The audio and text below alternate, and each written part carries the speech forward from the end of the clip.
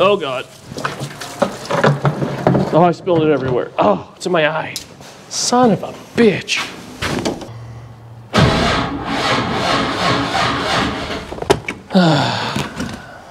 All right. Well, today, it's gonna be a fun one.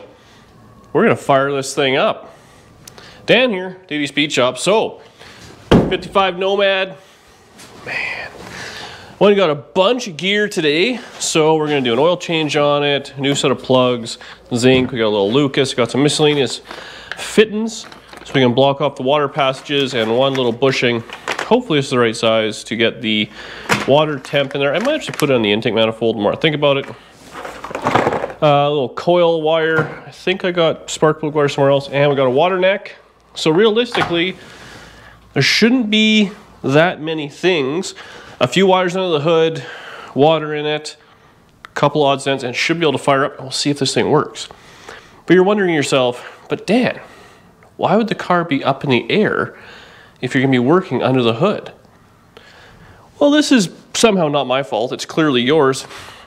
I was reading the comments there from, it's actually 2 videos ago now, it just went out, and I was reading it and people are like, you know what, I think that guy hooked the fuel pump up backwards when he put that tank in.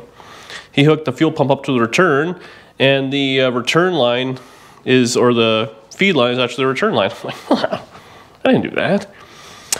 So I watched the video and I did that. So the first thing we're gonna do is reverso the last video, or 2 videos ago, and pull a fuel tank out.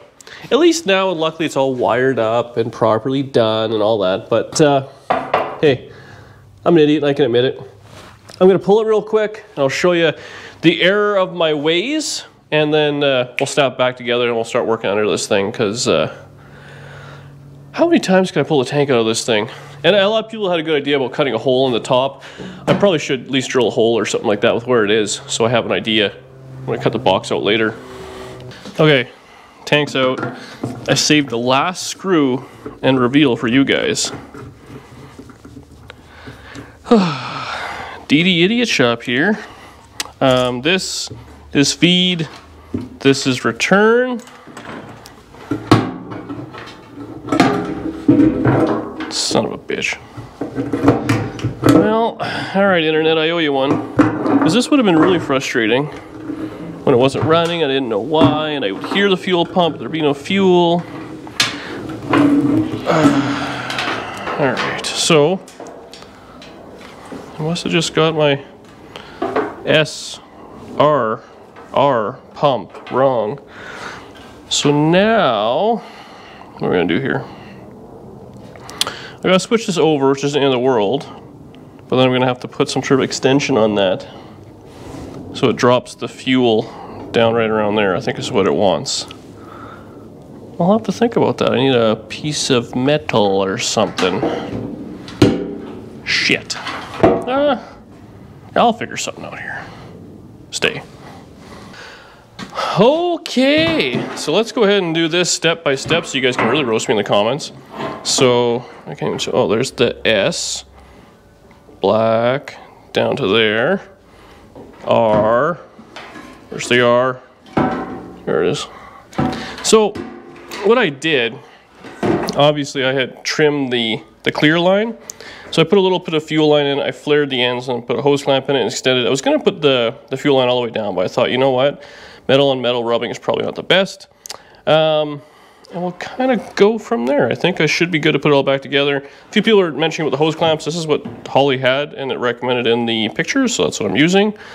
And if there's a problem, I'll take it out one more time, because what's one more time? I think we should be fine now, I hope, and it'll go back together. So, whoopsie, thanks for noticing in the comments. That did save me a bunch of screwing around, because today I would have had it all together, I've been all happy, put fuel in it, and it would have cranked and cranked and cranked and not worked, and I would have been mad. I would have thought it's the ECU. I would have thought all sorts of things because I'd be able to hear the pump go, but it wouldn't do anything. What a concept. So I will put this back together and we'll actually start the video. So we're back on the ground. I filled the transmission. It recommends just Dextron for the first 500 miles, easy break-in miles, and then after it has synchro mesh goes in there, which they gave you everything. So again, American powertrain, man, they take the stupidity factor. They take the Dan factor out of it. I did an oil change. I mean, everything came out fine. The oil, probably done an oil change or two on this thing, and it's had like 6 miles put on it because all of a sudden it's idle and move it into the garage. We use a little Rotella 1540, not sponsored. And I put some Lucas and some zinc in there. I know everybody has their own opinion on oil, so I'm not going to get into it. That's what I put in there. I'm sure it'll be fine, I hope. If not, whatever. I did decide to change the temperature sensor just right there. Down here at the header and the alternator side, it'd be a bit of a pain to get to, so instead we're not doing that. We're going to put a plug in that cylinder head. We're going to put a plug in the water neck and a plug here. This thing is weird. It has 2 outputs. That's what kind of got me thinking. Obviously one must be for a temperature sensor, and it's going to be as close as we can to the water neck. I don't have a thermostat in this thing, so we'll have to figure that out down the road. Again, I don't know if that's the route I'm going to run. I had to go out and buy a straightforward one. The one I have that can move around is too tall, so that's a concern. I'm going to put spark plugs in. I'll make a coil wire. We got to put some bolts in the valve covers, because I have those with T-handle things, but with these cast aluminum valve covers, they're thick. So we'll do that. Just kind of going over everything one at a time. I'll bring it back. We go ahead and wire up that distributor. I think then I want to key it over. I don't have any fuel actually. I gotta get some gas, but I'd like to key it over and just, shoot out whatever fuel will be in here. So if there's any junk in the line or whatever, it won't go into the motor immediately or into these stupid throttle bodies. Not stupid, just throttle bodies. Because as I've learned, the more complex things get, the less they like dirt and stuff like that. So I'm trying to do the best I can here, even though I'm a bit of a dirty guy. So yeah, got to do that. Water in, hoses on, get some fuel, screwing around. We should have her running. Attempted to run at least. So we're in the future. You start spark plug wires on. They're just ones I had. I'm not a huge fan of them. I'm thinking I might want to make my own set and make them real long, and I can run behind the cylinder head and then up and underneath. So kind of hide the plug wires. Some are long, some are short. So there's a whole bunch of stuff. But anyways, they work. We got our coil wire on, which another thing I bought, like a universal coil wire. Now it's red. The plug wires are gray. Like it's starting. It's a stupid things, but I got this much money in it. I kind of want all to match. So I'm thinking maybe red wires the whole way around, or if we should go black wires. I don't know, but whatever. I got the plugs in, wires are on, terminated some ends. I made my ground cables all good. I welded a bolt, I probably can see right there, right to the frame. So we're gonna go from there to there to the block. And then I have to go get a ground cable to go from the battery to that bolt. So it'll be good grounds. Grounds are very, very important. I do need to run out and get a few things. I got the belt on it. Stuff like that. Anyways, I thought I would explain real quick the wiring of this distributor, just because there's only a few wires left, and a lot of people are asking kind of the ease of installing this setup. It's fairly simple. For a guy like me, who I've done lots of like HEIs and all that, there's way less wires, but there's a little bit more kind of know-how to it, I guess. So this does take some of that out of it. So I don't know if you can read instructions, you're okay. So there's a few different ways of doing it. This, obviously, there's a instruction shows you every which way you want it. Stupid. If you want to run it with a box with an MSD, all these things. We're just doing kind of the generic kind of dealio. We do have our HyperSpark coil hooked up, which you can use as regular coil, so don't get all intimidated. I actually kind of wish I did put a regular one in. It'd be a little smaller, a little more period correct, but I guess I should say period correct, and we're putting dual EFIs on. But anyway, so we have our distributor, and I'm used to like one wire distributor. This is a bunch of wire distributor. But you have this one here, which I believe is gonna be like our crank trigger deal. And we do have this wire here, these 2 spinny ones that come right off of the throttle body. So that one obviously will go in there, purple to purple, very simple.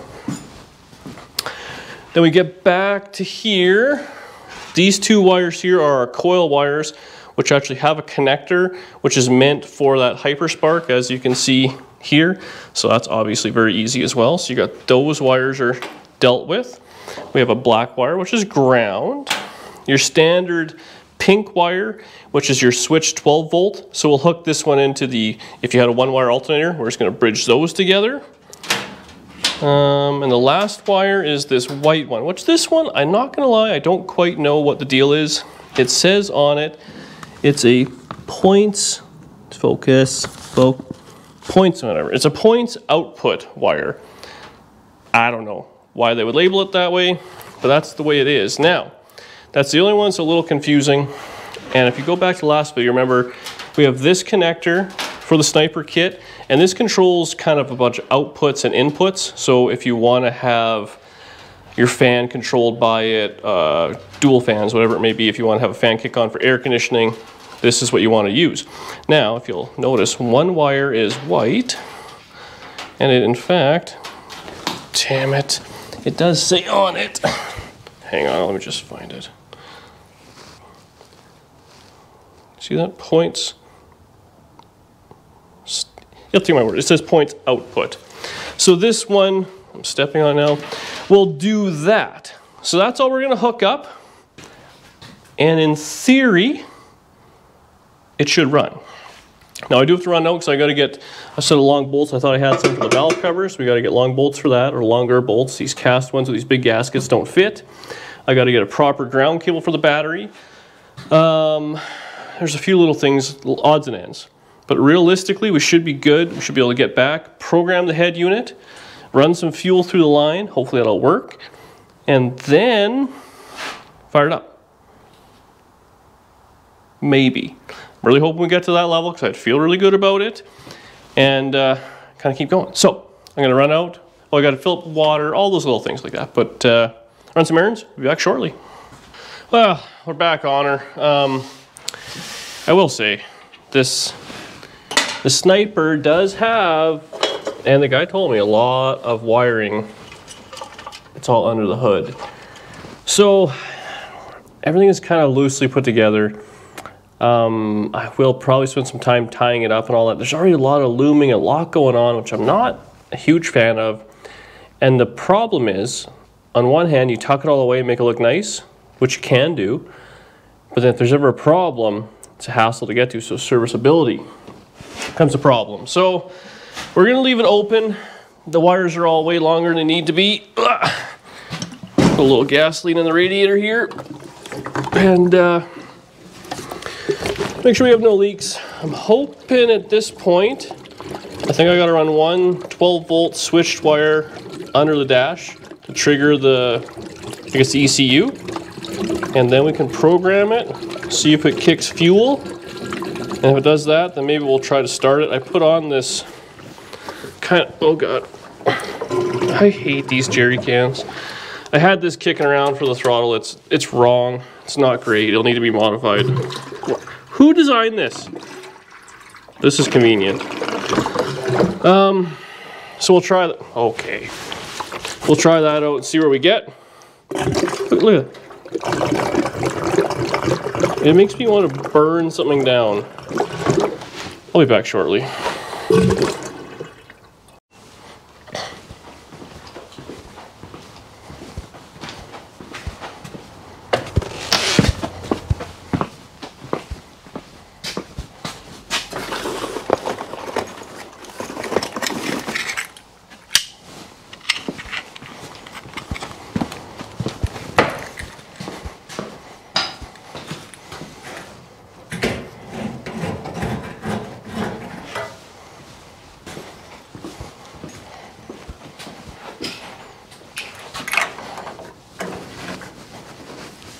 There you go, internet. Rad cap.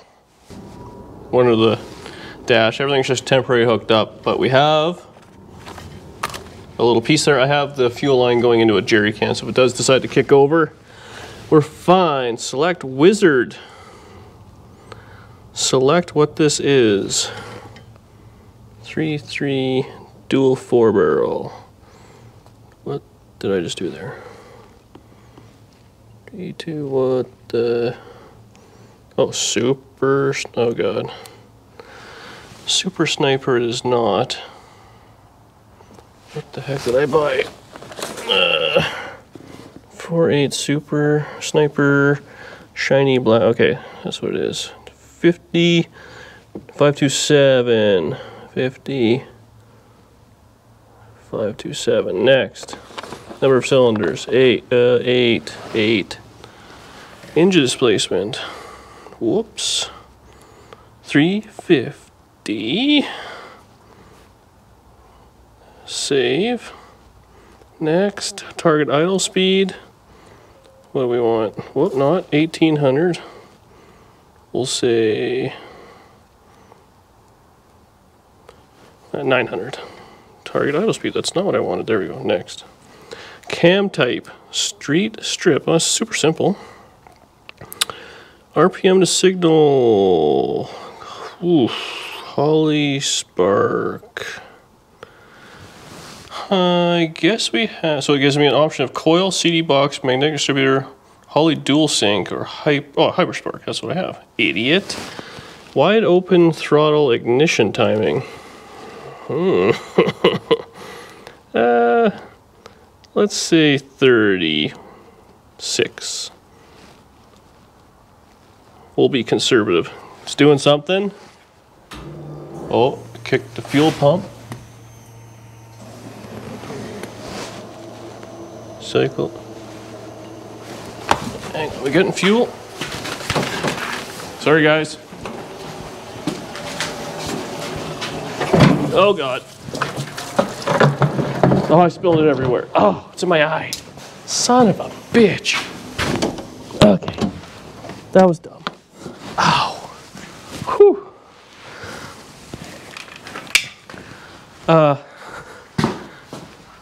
Damn it. So I went to pull this line out and it was clearly dumping fuel. So ow, it's in my eyeball.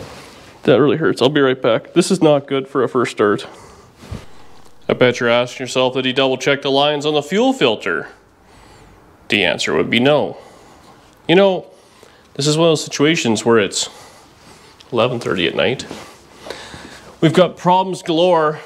I probably should just go ahead and go in and start again tomorrow, but I really want to see this thing spark to life through 3-inch flow-through mufflers.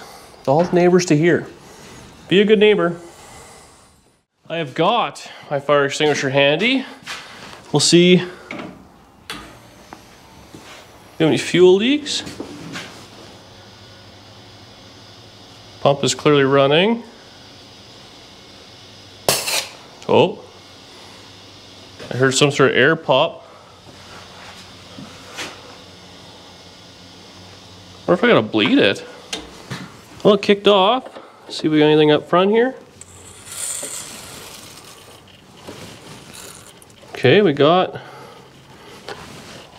fuel at the front. Let's kick it one more time.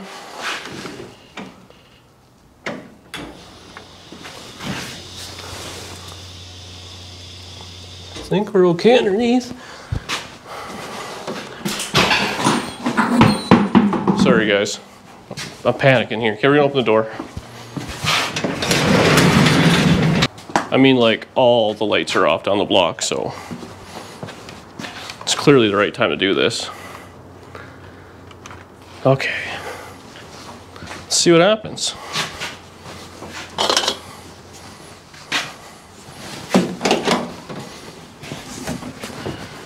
Monitor, multi-gauge, what will it give us? We have oil pressure. Okay, there's a lot going on here.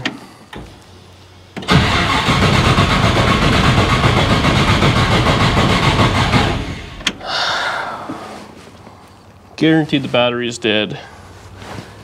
And that's not good. These things don't like to run below 12 volts. All right. Okay, we'll try one more time. I've always kind of heard, you know, so these things need 12 volts, like the ECU needs 12 volts to trigger everything. And I don't really want to put a booster on it because I've seen people have put a booster on it can fry it. So you got to have like just a charged battery, 12 volts. So I had it on charger for like 15 minutes. We'll see what happens. Otherwise, it's a job for tomorrow. Ugh. Okay. On. Hopefully it remembered everything.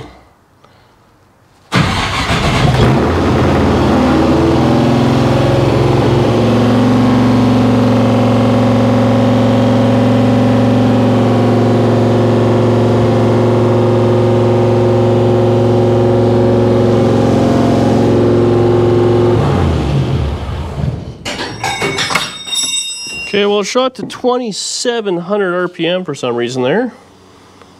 That's a new one.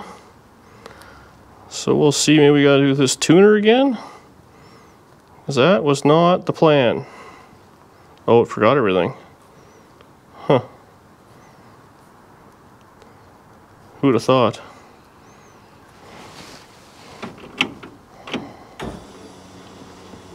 Okay, we'll try again here. See if it's happier. I had it under the wrong. When I reset it, it didn't ask me what sniper it was, so I had the different one in there, so maybe that's part of it.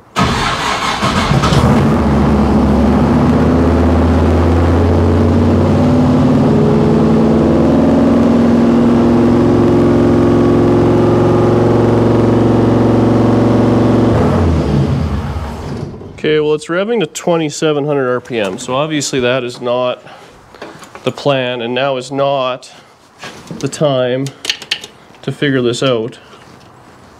Oh, you know what? It might have a freaking vacuum leak, because it's probably got ports on it that aren't... No, they're got plugs on it. Oh, maybe not.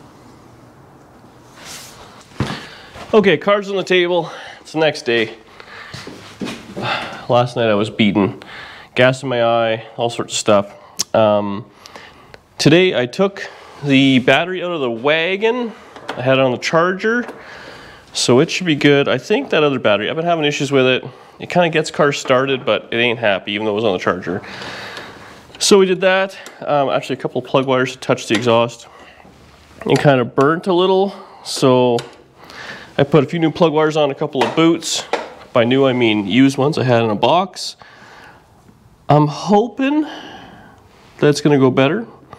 I was looking online, a lot of guys say it does kind of rev up. That was too much revving, but I checked, there's no vacuum leaks. I mean, unless we have something at the carburetor or something like that, but I double checked everything seems fine. So I'm hoping it was a electrical thing, the thing just didn't have enough jam, and I know these things aren't happy to run when they don't have like 12 volts to them. So let's try again. We're gonna let it run. If it idles high, we're gonna let it go just for a little bit. We can make sure we have oil pressure. Okay, it still has its tune in it, I guess. Let's hope for the best.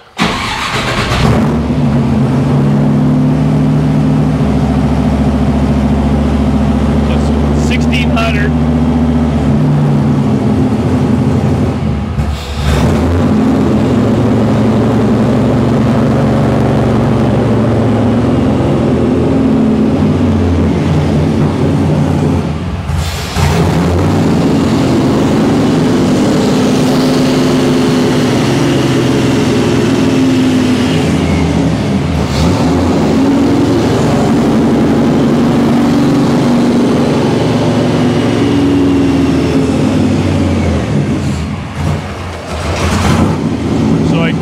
I guess it's learning.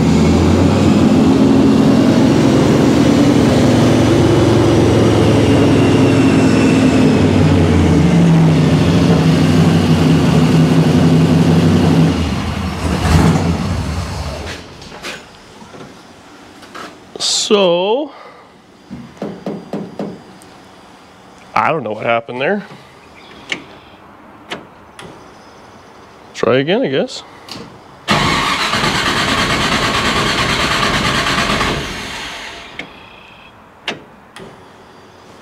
That's a weird one. So I just re-put it in the computer. I actually didn't do that after I hooked the battery up, so maybe that was part of it. Let's see what this thing says. hopefully it'll, so it's at 170 degrees, so maybe it'll start learning.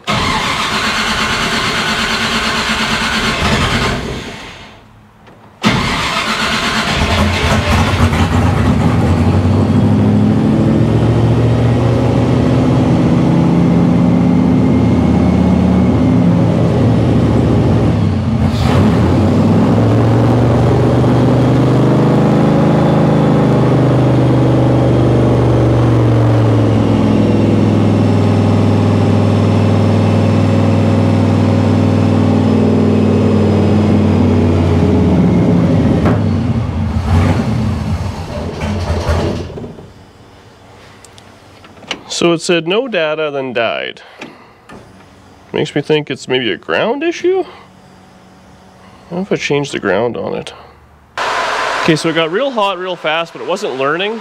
So I just hooked up a fan right to the battery, so we'll let that go. We'll see if, I just think it has to figure out it's learning. It's hunting up and down. It's doing all sorts of things, so we'll try again.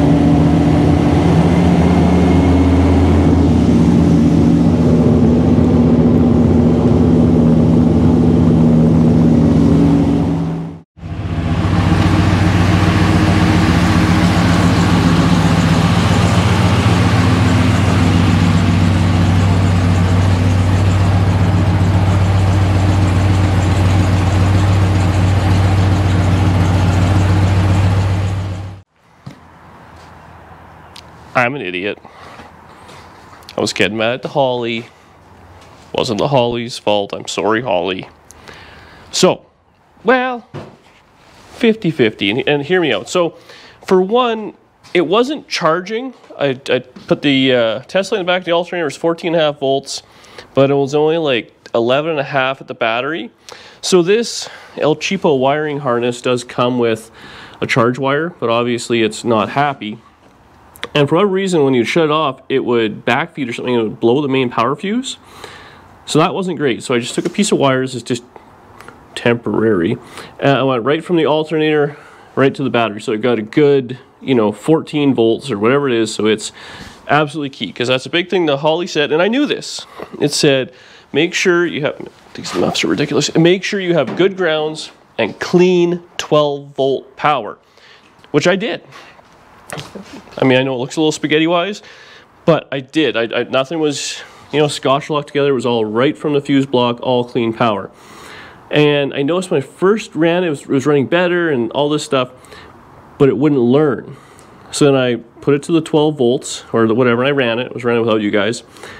And it started learning. I'm like, okay, it's learning, but it's still revving. I'm like, why is it revving? Like, what is going on here? And as I'm doing that, I'm putting my hand over the intakes, and this one's just sucking like crazy. So I'm like, what the? And I'm looking. And at the front, you can see how this spring, well, it's all, like springy. This one was just dead collapsed. So, idiot I am, this thing, you have to set it like a carburetor. So I started turning out the idle, and guess what? It brought the idle down. So I guess no matter whatever it wants to do with idle, the IAC and all that, it can only do so much, because guess what? If you have the throttle blades cracked manually, that's what's going to happen. So there you are. Hopefully the audio on this is somewhat usable, because it's just loud as hell in here. It definitely smoothed out this camshaft. This thing was kind of rowdy and stuff. Now it's definitely not so much. I'm going to go ahead and protect my ears. You only have so much hearing, and I want to keep what I got left. But anyway, so now I got to go manually hook the fan up, but click this on. Let it do its thing. Fires up. little bit of RPM.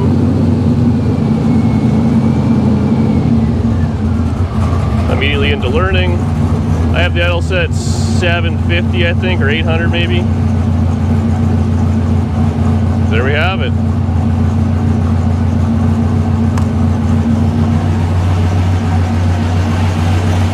Runs good.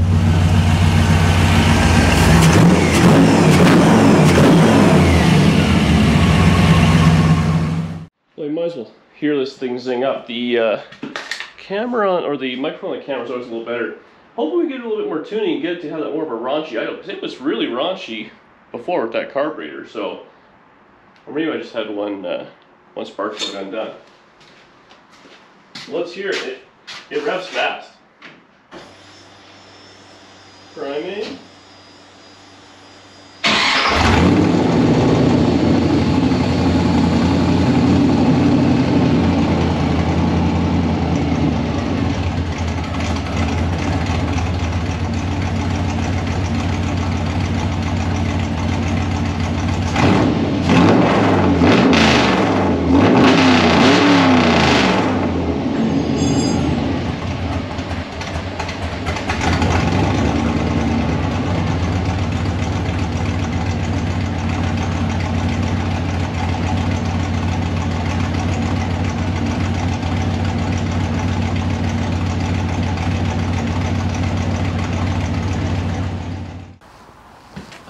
Well, there you have it. I think that's where I'm leaving it. I don't know how much this video will be, how much struggle it is, but it does run. I'm happy with it. The garage is an absolute disaster. I am trying to work cleaner. I am struggling with it. But honestly, this thing, it runs good. I mean, it definitely, I think it tames it down a little bit, which is, I thought, a little surprising, considering it's a set of dual, you know, kind of Holley deals here, but I guess maybe I can play with the tuning a little bit. And I know, I think this thing can hook up to a laptop. I'm not actually too sure. Maybe load a tune into it. And honestly, it probably just needs a little bit of driving around tuning, because on that last thing, when I revved it up, it fell down to probably 400 or 500 RPM, and then brings it back up. So it probably just needs a little bit more figuring. And I got to do a lot of stuff. I think what I'm going to do, I'm going to clean up a little bit. I'm going to see if I can clean up a little bit of the wiring. I don't want to go too crazy in case there's any other stuff I have to figure out. A big part of it was something that was left over from the car. I mean, that charge wire is clearly not the plan. And I actually think this is the exact same setup I have in Danielle's car. So I will have to keep that in the back of my mind and possibly rewire that. The thing sitting there at 800 RPM, the motor had 40 pounds of oil pressure. It sounded pretty decent. Didn't hear any huge loud noises. I mean, the motor has a couple of little clicks and clacks, but I think that's just the nature of the beast. We're going to run it a little bit. I want to do another oil change on it because it has sat for a while. The rear end is at the border. I think it happened maybe yesterday, if I said that in the video. But hopefully I've paid the people. I'm just now, I'm in their hands. Hopefully they'll be here sooner rather than later. We can get the rear end in here, get a drive shaft cut, and maybe take this thing for right around the block. So that's where we're leaving it. We have lots of little things to do. Hook up the wipers, get lights, get all sorts of screwing around. But a huge sense of relief for me that it does run and it does idle and it does kind of wick up. It obviously does its thing. The transmission is not making any crazy noise. The clutch isn't hounding or nothing. I didn't put it in gear or anything like that. We can play with that maybe next video or something else. It's kind of pointless at this point. I have all the confidence in the world it'll be fine. So thank you very much for watching. If you made it this far, please do me a huge favor and hit the thumbs up. Like the video, makes a big difference. Subscribe to the channel so you get notified every time I decide to ruin these old hot rods. So again, I appreciate you guys watching. I know this is a break the bank, once in a lifetime hot rod for myself. It only took me 20 years of driving before I had a pretty nice car, and I'm pretty happy with it. So hopefully it'll be trouble free and we'll have all sorts of fun in it. So thank you very much. Comment below as always. I love reading them. I try and comment back as much as I can, and I'll see you on the next video.